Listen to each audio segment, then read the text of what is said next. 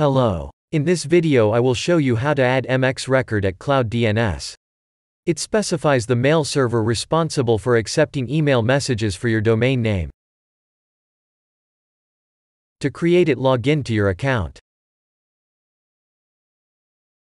In your dashboard, click on the DNS zone. Afterwards, click on Add New Record button.